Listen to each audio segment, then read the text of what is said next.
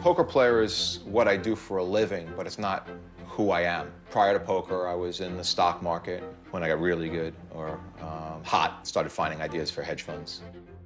My wife is great. We met through mutual friends, and we hit it off right away. When I saw him, I knew there was like, you know, I had that spark. It was love at first sight. We met in our early 20s. 3 boys, that's what I was rooting for. Wanted that boy first, wanted that boy second, and wanted that boy the 3rd time as well. So we got what we wanted.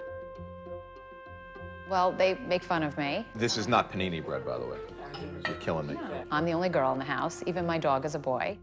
He's a great dad. He's a little more strict than I am. What are the rules? Aren't there rules in this house? Just a dad trying to raise my kids the right way.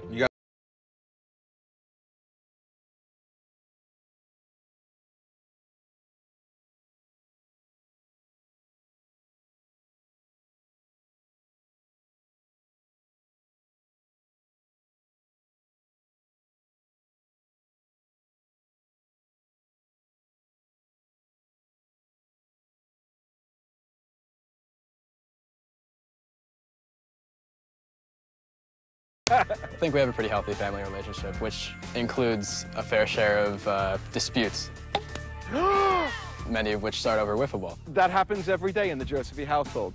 There's always an incident, and that's when the game usually ends. To be able to have a backyard and be able to play and do whatever, I think that's the nuts. This is what we do. We eat lunch, and we play wiffle ball.